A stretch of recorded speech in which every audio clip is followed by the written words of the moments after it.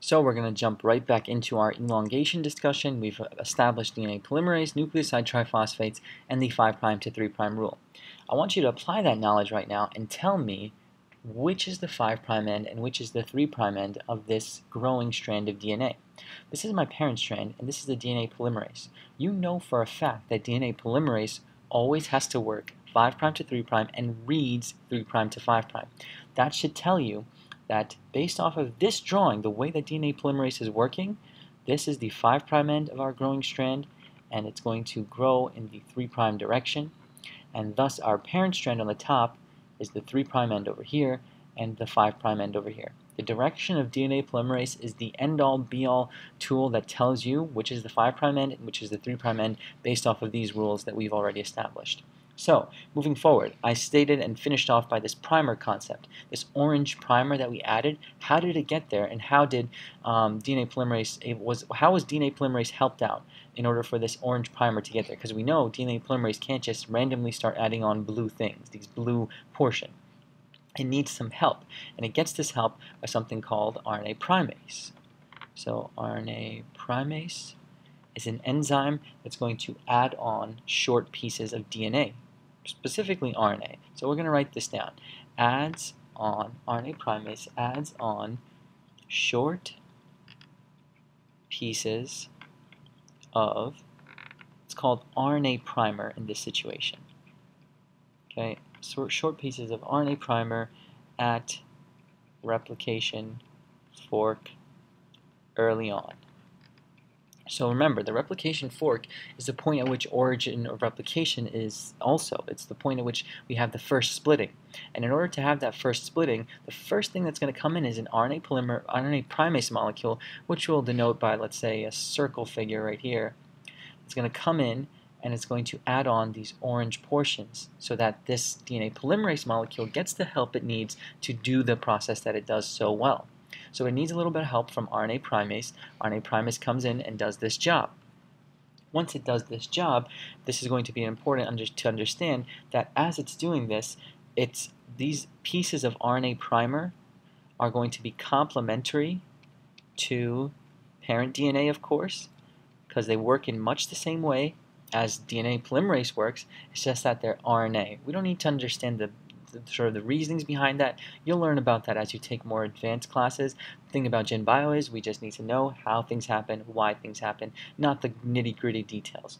So it's complementary to the parent DNA strand, and also this works, let's say, RNA primase works in the job that it does, and DNA polymerase doesn't work in the job that it does in this sort of nuanced situation right here, because RNA primase doesn't need what is called doesn't need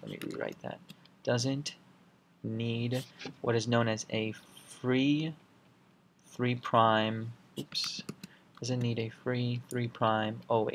Doesn't need a free 3' OH like polymerase. Just know that fact. I don't want to get into the details of that. It's going to get a little confusing.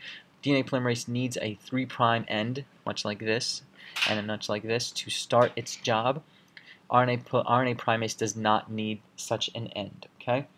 And finally, we're going to end our elongation discussion by looking at what's going on at the replication fork. So a couple of very important things at the replication fork. Two big ideas at the replication fork are the following. There is going to be two different strands, because remember, we're going to be replicating two parent molecule that's going to split up in half and have two templates. We're going to have two templates. Okay, there are two templates, thus there are two growing strands. Two growing strands. Now, in my drawings, I haven't shown you two. Why? I can't draw that well. I highly suggest going on YouTube, looking at your textbook, and seeing both strands growing simultaneously. Remember, that's a rule that we developed in our previous initiation lecture, in our previous initiation video. So at the replication fork, we have two strands, two growing strands. We can call them the following. There's going to be a leading strand, and there's also going to be what is known as a lagging strand. And the reason why they are leading and lagging is the following. The leading strand is always growing toward the replication fork. Always, keyword, growing toward rep fork. I don't want to say any more than that because I really can't do this justice unless I have a figure or a video to work off of. I highly suggest watching this happen. It's really going to click a lot more when you go on my YouTube playlist and see the actual DNA leading strand doing what it does. In addition, the leading strand is rather smooth and continuous in the way that it adds on the bases. The bases get added on very quickly, very smoothly, thus it's the leading strand. So, lagging strand is probably a lot different, right? And it is. The lagging strand is actually going to be synthesized in short, discontinuous segments. That's why it's called lagging strand. Short, discontinuous segments, and also in this situation, the direction of synthesis, of DNA synthesis in this situation, is actually away from fork. So it's the exact opposite, I think, away from fork.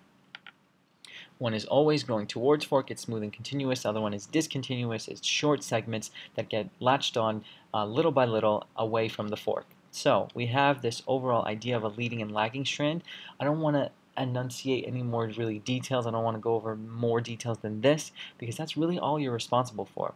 As far as knowing why it lags and why it leads, it's all due to the way that DNA polymerase works. And you'll see on the lagging strand, if you watch a video, why DNA polymerase lags in this situation and leads in this situation. It's all about this 5' to 3' rule. It's a very important rule that you should understand. And finally, we're going to conclude with these two final facts. The overall direction of replication is toward the fork, which can be seen in a video.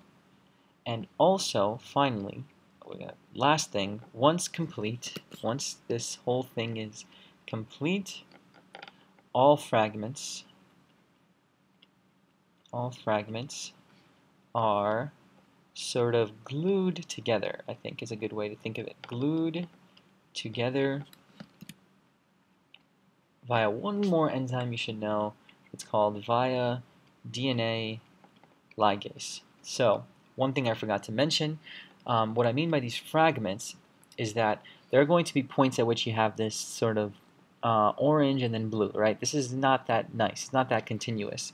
In order for this to look nice and neat, you're going to have DNA ligase come in and make sure a different molecule is going to come in, replace it with a blue molecule, and then it's going to be sort of glued on nice and strong by DNA ligase all throughout. In addition, notice how this is in short and discontinuous segments. In order for these short and discontinuous segments, which are called, you should put down right underneath this, they're actually called Okazaki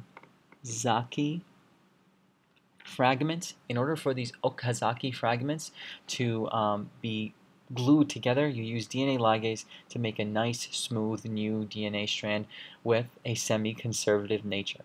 So overall, we've gone through elongation, lots of enzymes, lots of processes, lots of sort of always rules that have to be understood. In order for you to fully appreciate the complexity associated with DNA replication, one more time, please watch a video on DNA replication that shows you the actual process in a 3D animation. It's absolutely wonderful. I really suggest it. The playlists that I have many of those videos that I really enjoy. And now we've completed our semi-conservative replication, and we'll have one more flowchart devoted to mutations.